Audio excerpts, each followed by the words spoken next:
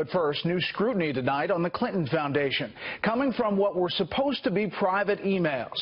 Just how much money and how much influence were on the table in dealings involving the Clintons' family charity?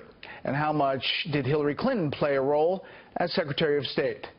Chief National Correspondent Ed Henry has tonight's top story. Good evening, Ed. Good evening, Brett. We've heard a lot about the former President Bill Clinton getting a $1 million check for that foundation from Qatar. This time we can directly tie Hillary Clinton to a much larger check. As Hillary Clinton dodged a question at the final presidential debate about charges of pay-to-play at the Clinton Foundation, a WikiLeaks email surfaced showing the candidate herself lined up a $12 million commitment from King Mohammed VI of Morocco, a revelation coming from Clinton's loyal aide, Huma Abedin, who wrote in a January 2015 email, "She created this mess and she knows it."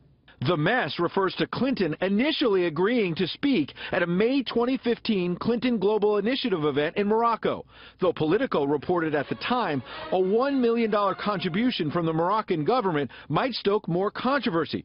The contribution was actually far bigger, $12 million, according to the email from Abedin. Responding to top aides Robbie Mook and John Podesta, they were worried it would harm the April 2015 launch of the former Secretary of State's campaign. Mook writing, "Came up on our call with HRC. John flagged the same issues we discussed, Huma. HRC said she's still considering." Abedin replied, the condition upon which the Moroccans agreed to host the meeting was her participation. This was HRC's idea. Our office approached the Moroccans, and they 100% believe they are doing this at her request. The king has personally committed approximately $12 million. In 2011, Clinton's State Department charged the Moroccan government was behind arbitrary arrests and corruption.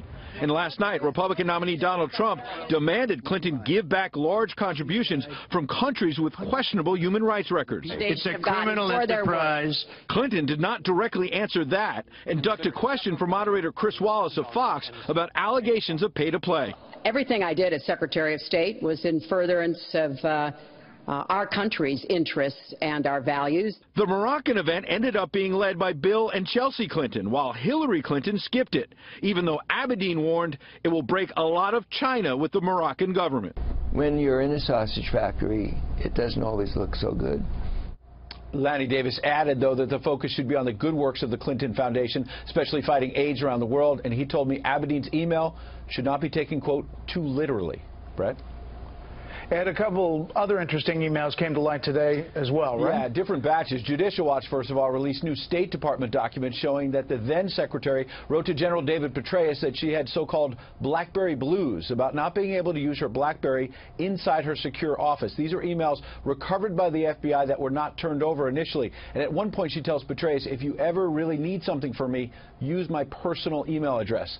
Then WikiLeaks had an email from former Clinton intimate Doug Band. He writes to John Podesta in 2011, he was frustrated about being forced to sign a document guarding against conflicts. Band writing, oddly, WJC does not have to sign that document, even though he's personally paid by 3 different sponsors of the Clinton Global Initiative.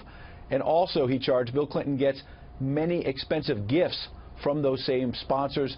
Very interesting revelation tonight, Brett. Okay, we'll continue to follow it. Ed, thank you.